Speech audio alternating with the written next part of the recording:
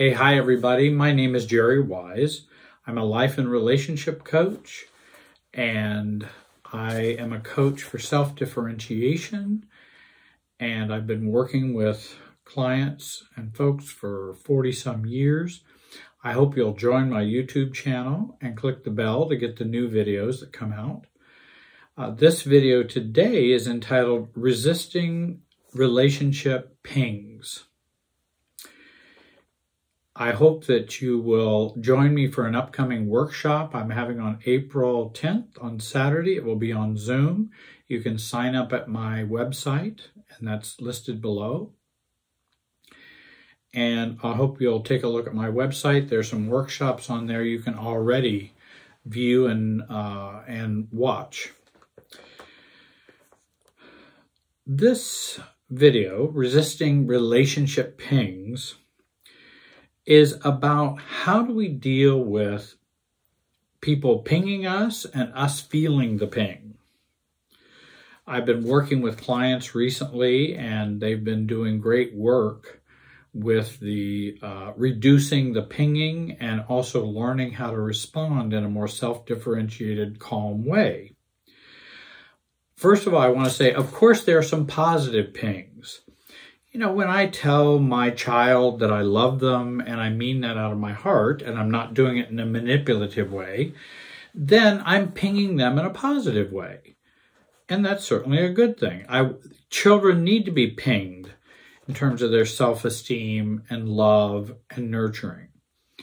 Also, when we become adults, while it is certainly preferable and enjoyable to be loved and feel special by someone else, it's nice to hear that and be pinged by them in a positive way about how they feel about us. Today, I don't want to talk about the positive pings. I want to talk about the negative pings. When we get caught, when we get stuck, when we're not sure how to respond, or we find ourselves responding in the same old ways and can't get out of that trap with relationships, family, and folks who are around us.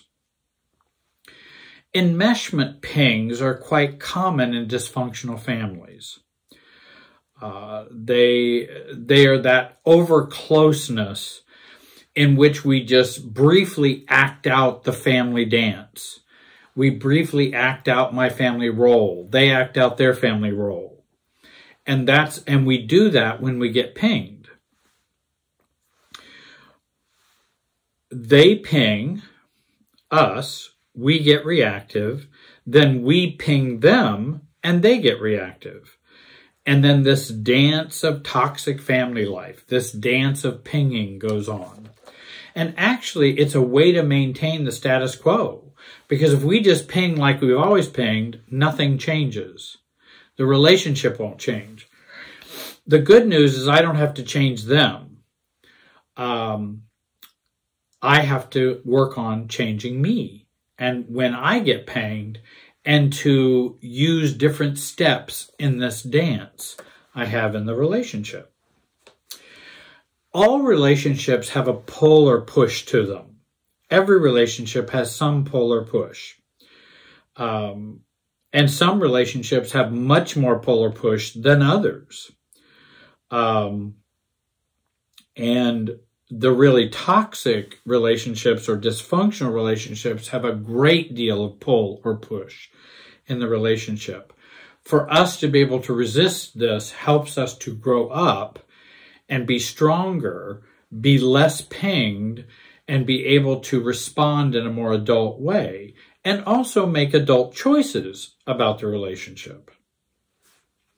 Because if I stay in a pinged relationship, and then I stop being pinged, and I'm able to be self-differentiated, if they don't respond, then I can make choices about what kind of boundaries and what I want to do with regard to the relationship. And that's an adult choice that I have to make. I need to accept the limitations of the relationship and maybe even have greater boundaries or distance in it. So, becoming more aware of being pinged is important. And I thought I would share some of my own, I'll just share some of my own experiences of pinging. I get pinged when I feel we're discussing a topic or issue I really don't want to discuss. I feel pinged if a boundary is violated. You know, and I'll give you some examples from my own family or what in a moment. But when boundaries are violated, or someone's micromanaging me, or then I tend to get pinged. That's a pinging area. When others are intense, not calm, and are reactive, that tends to be pinging. A pinging that I may experience from them. When someone is avoiding or ghosts me or avoids me, then again, that can be a pinging that I can experience.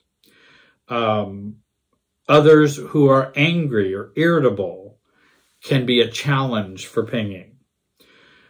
Even too much niceness or too much caretaking by them or by others can also create a ping in me that I'm going, whoa, wait a minute.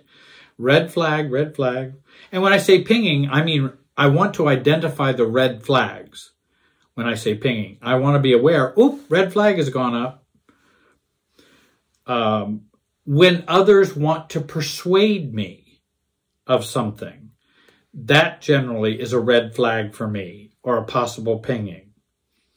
When others may disrespect me, that's a red flag, and that will be their attempt to ping me. Others can also attempt to ping you through emotional blackmail. You know, if you don't call your brother, our family will never be better. You know, if you don't call your mother, then she's going to feel very hurt. Well, that's emotional blackmail. And I always know that's a ping. That's someone attempting to ping me. So all of those are attempts to ping me. Now, what experience do I look for within me that tells me pinging is occurring? I want to react. I'm not calm. Those are a couple of ways that are red flags for me that I'm feeling the ping. I feel shame or guilt when there's nothing I've done wrong. There's nothing that I have done, but yet I feel shame or guilt. And that's a red flag for a ping, that it's occurring. Also, if someone immaturely cuts off from me, you know, when that friend cuts off from you and you have no idea what you did, you know, you have no clue as to what's going on. They have withdrawn from you to ping you so that you will be pinged. And that's a red flag. And we're going to learn how we can maybe manage that. When my anxiety goes up, and again, if my anxiety goes up or if I feel reactive, then I know I'm in the pinged area. If I feel fear, I am pinged. If I'm in a dynamic with a relationship in which it's either black and white or win or lose, then I know, oop, they're pinging me. Because black and white, win or lose, is often, you know, problematic. When I feel, when I'm relating to others, pressured to worry or be concerned more than I want to about an issue, about a person, about an event, when I feel pressure, when I'm feeling that pressure to be more concerned or worried about it than I want to be, then I'm probably being pinged. Now, I realize that in relationships, they can be very fluid, you know, and it's a learned process. We learn these skills slowly and learn how to use them. And what I advise people to do is to rehearse ahead of time as much as you are able. For example, if I need to go and tell my dad that I'm switching jobs and I don't think he will like that, then I'm already rehearsing and preparing for that interaction with him. And I also want to rehearse or prepare my answers. What am I going to answer? And with what I think he would mostly say. And many of us are as I work with clients, they almost always know what the other person would say or how they would respond. So we already have that information. We want to prepare ourselves with our responses. Now, I understand that something in a relationship can happen very quickly and we haven't had a chance to prepare for it. I understand that. And we don't have to be perfect at doing this. This is not about being perfect. This is about getting better. Progress, not perfection. And so there's sometimes, I might just get reactive, and then the better I get, the more quickly I can calm down and center myself rather than just stay in the emotional polarization within the relationship system that just keeps pushing and pulling me, which I don't want to have happen. And the first thing I usually do when I'm feeling like I want to react, want to defend, feel shame or guilt, my anxiety goes up or I feel disrespected, the first thing I want to do is calm down. I want to calm down and become a 66-year-old man, a 66-year-old adult. That's how old I am, at least at the time of this video. And I want to calm down. I need to be the adult that I am. Now, if you can't be totally calm, be calmer. Work on being calmer. And that's our work, to calm down. If someone disrespects me, what do I need to do to calm down? Because I need to get serious about what's going on here. Not overly serious, but I want to get maturely serious about this. Because overly serious can also be a reactivity. So, if we can calm down even a little bit, and I've had all my clients talk about how much more helpful it is for them to just practice on staying calm. They're able to talk better, respond better, think better, feel less intensity. You will be able to handle yourself better. When I have starting to feel this red flag of pinging going on, I want to push my thinking versus my feelings. I want to push my thinking versus my feelings. I also advise people to practice option C. Option A, in this pinging environment that we have, it's the way I've always done it. Out of my anxiety, out of my fear, out of my shame. That's the way I've always responded. And I become a victim. And so I'm loaning self to the other person. So they feel up and I feel down. I'm loaning self to them. That's A. B is I'm going to borrow self from them because I'm upset, angry, reactive. And this is the way I've always done it due to reactivity, and I become the Viking rather than the victim. Well, you're just a stupid, no good son of a blah, blah, blah. Well, that's just me borrowing self from them because I don't need them to be that for me to be myself. I don't need them to, and I don't need to say that. And what actually it does is it just keeps the status quo going. They're reacting, I'm reacting, no change. It's just another cycle of the reactivity. And then the option C is a be self response, a self-differentiated response. So being a self, being the adult that I want to be with a family member, a friend, a coworker, whatever is that's my goal.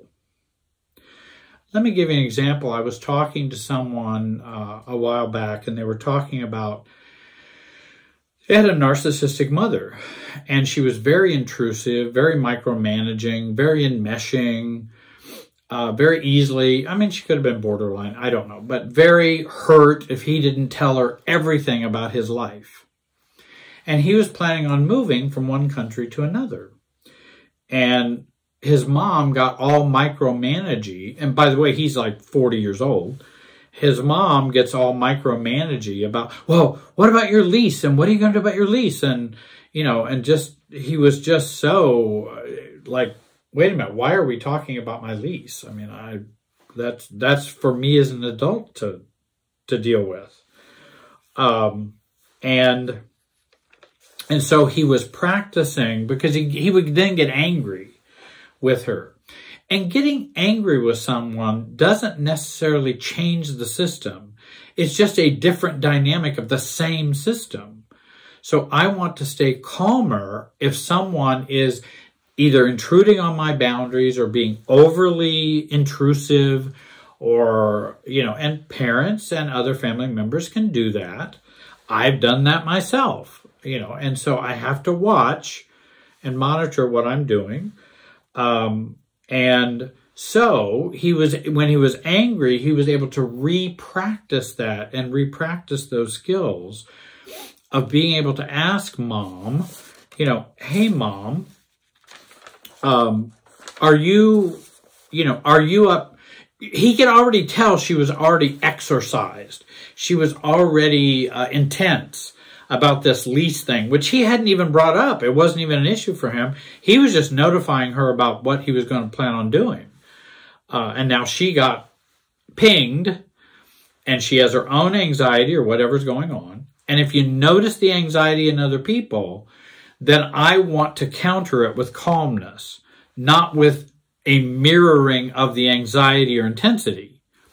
And so he was able to practice calming down and going, Mom, are you concerned about my lease, or are you upset about my lease or what I'm going to do with that?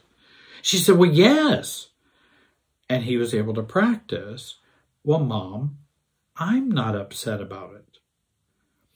If you want to be upset, that's fine. But I'm not upset about it. And by the way, how are you and Dad doing? And change the subject. That's what an adult would do. That's how an adult would handle that. And I realize we have a lot of family of origin stuff running around in us. So we have to practice doing that so that we can grow beyond our family dynamics and family system. I've used the example of my mother, my own mother, who was in the nursing home. Her mind was all there. She was relatively healthy, just had problems walking. And she was in her 90s. I'm in my 60s. And she's all upset about my haircut, that it needs to be cut. And I'm going, well, and we were talking about something totally unrelated to haircut. And she just broke in my conversation and said, oh, Jerry, when are you going to get a haircut? You know, do you see your hair? It's like, what? What are we? My hair? You know, and again, she's stepping over the boundaries of adulthood. I know she's a parent. Parents tend to do that. I understand that. But I could also tell she just got pinged all of a sudden, was anxious about my haircut. And what everybody would think if they would see my hair and it was long in the back, they'd just think something horrible. Well, that's, you know, I'm not sure. And I wasn't worried about that. So I said, well, Mom, are you worried about my hair and what other people might think? Because I am not worried about that. It doesn't bother me. Obviously, it bothers you, and that's okay. If you want to be bothered, you can be bothered all you want. You can spend all your time being frustrated or upset or worried or thinking, what will people think? Or what will people think about you as a parent, which I think is partly what she was worried about, that she didn't raise me right or something. It's like, I'm 60-some years old. I'm not sure they're going to attribute that to you. I really don't. And I said, you know, but, you know, it doesn't bother me. Now, what were we talking about, Mom? I think there's also another pinging that goes on. And like I mentioned, when somebody wants me to be more concerned or worried about something that I don't want, or don't feel like I'm all that worried or concerned about, you know, it's like, well, Jerry, don't you know mom has heart problems? Yes, I do know that. I was there as a caregiver for many years. I understand that fully. Well, I mean, I don't know what she's going to do. And I'm going, well, are you upset? Are you concerned about her? Are you worried about her heart problems? Because I'm not. That's not on my radar right now. Well, what do you mean you're not worried? Isn't that your mother? No. It sounds like you're confusing love or concern with worry. Worrying is not going to make mom better. It's not going to change the medical condition. And it's not going to help the doctors do what they need to do, nor any other thing. It's only going to drain me of energy. And so, I think even my mom asked me, well, don't you worry about me? And I was able to later in life be able to say, not really, Mom, no. Well, I thought you cared. Oh, no, I do care.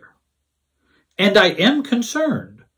But I refuse, and I'm not going to worry, because that won't do anything. That will only fuse us and enmesh us. And worry is an enmeshment state, and not very productive one. It doesn't mean I wouldn't help. I helped mom for many years. And if she had medical problems, I certainly was affected by that. But I'm not going to worry about that because I don't think that has any power to make anything better. And actually, in my case, it was like, if you don't worry, you don't love me. No, I love you and I care about you. I'm just refusing to worry. That there's a difference. And I think there was also conversations. I have a granddaughter. She's had her own issues. She's a teenager. And like, are you worried about Ayla? Aren't you worried about Ayla? What's going to happen with Ayla? And it's like, well, I hope everything works out. I'm not naive, and I expect there to be problems when she's a teenager. I expect that. But I don't know that me worrying about it is going to fix it. I do love her and I do care about what would happen to her. But that's not equivalent to love. Worry is not equivalent to love. And I think many families, that is the case. And in fact, I wanted to end today with thinking about these family messages and beliefs that are part of our many family of origins and a part of the family of origin super self. And one is, worry equals love. Pinging equals love. If we're not pinging, we're not in a relationship. Then you're just cold and uncaring. So pinging equals love. And then reactivity equals love. Anger means you really care. Disrespecting your boundaries means I care about you. If I'm disrespecting your boundaries. Or another statement, I can talk mean to you because you are family. Because you're my son, you're my brother, you're my nephew, I can talk mean to you. So see how it puts you in a favored position if I talk to you that way? I don't want to be in that favored position that way. And all of these are dysfunctional beliefs that families have. And you might check and see how much worry equals love. Pinging equals love. Reactivity equals love. Anger means you care, etc., etc. I wanted to share these thoughts with you today. I hope it was a help to you. I hope you will join my workshop on April 10th, 2021. And join this join my Facebook, Instagram, and join this YouTube channel. I really do appreciate all the viewers that I have and all the comments that you have made. I have a lot of great people who follow my videos, and I feel very blessed and very honored and fortunate to have that. Well, I thank you for joining me today. Have a great day and be wise.